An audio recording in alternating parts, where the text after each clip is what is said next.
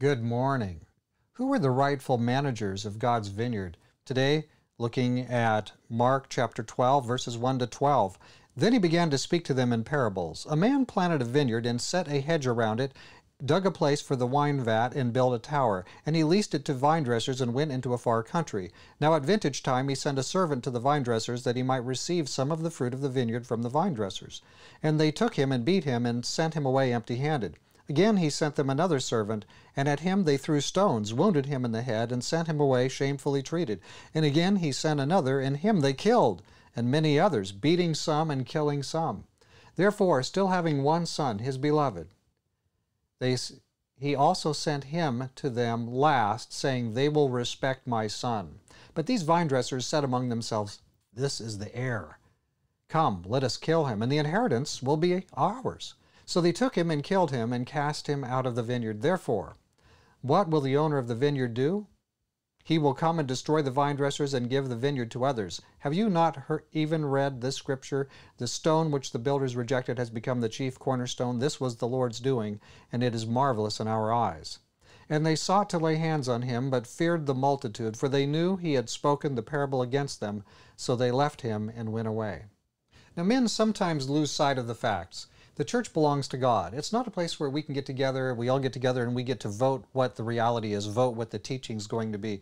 The teachings we find are in God's Word. We look for the revelation that God has made, and then we understand what His teachings are. And that the church has to follow the Word of God.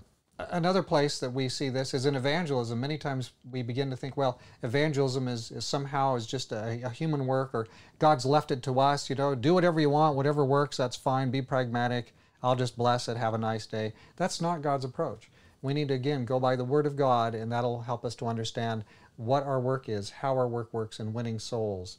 And so we can't just make it up as we go or just use common human methods. We need to find out what God's plan for evangelism is. So these are critical things. If we're going to be truly Christian, we need to follow the Word of Christ, and here it is. The long patience of the vineyard owner, his long mercy toward them, they're disregarding it. Now they're going to kill Jesus, the Son, the one and only Son of the Father. So now with Jesus' ministry almost completely over, he is willing to fully expose the illegitimacy of these managers of the vineyard.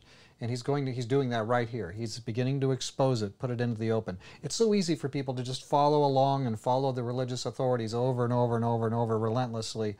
It's hard sometimes to change. And so Jesus is setting the path, because they're going to need to choose, is Jesus Messiah, or was he just a bad guy that got crucified? They've got to make that decision. So Jesus is now taking down the religious authorities all the way. It's really quite amazing how long corrupt religious leaders are tolerated.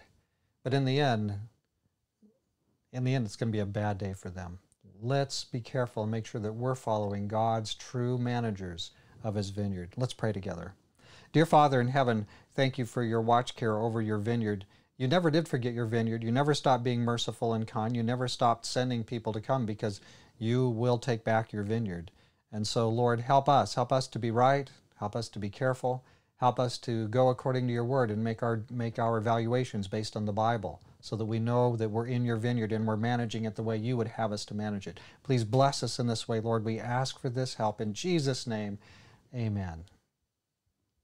Is the congregation where you worshiping according to the plan that is given by the owner of the vineyard?